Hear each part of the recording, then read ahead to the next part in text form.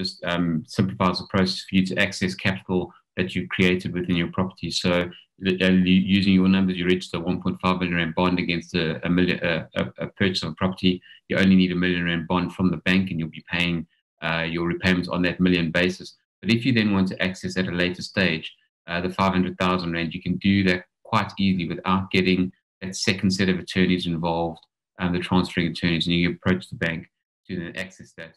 They'll generally